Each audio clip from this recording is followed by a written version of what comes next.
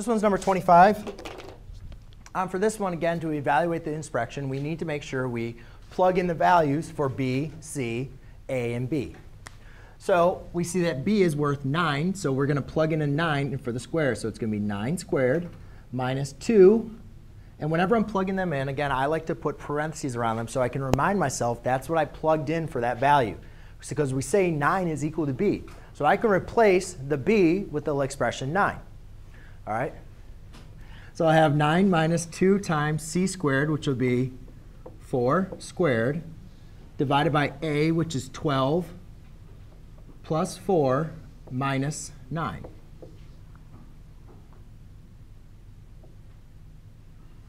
OK? Now we just need to apply our order of operations. And again, when we have a rational expression, we want to simplify the numerator and the denominator. So simplifying this, I'll have 81 minus 2 times 4 squared, which is 16.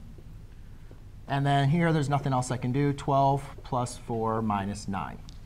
All right, I'm going to carry this over here, because the next thing I want to do is apply my multiplication, right? So I can do 2 times 16. So I have 81 minus 32 over 12 plus 4 minus 9.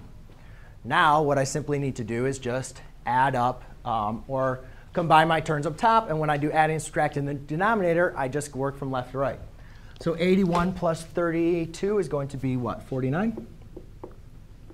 Divided by 12 plus 4, which is going to be 16, minus 9, which would be 7. And then 49 divided by 7 is 7. Cool? Ta-da. Done. Thanks.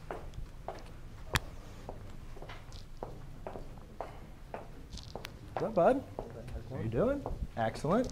If you guys could open up your books, please, real quick. Open up your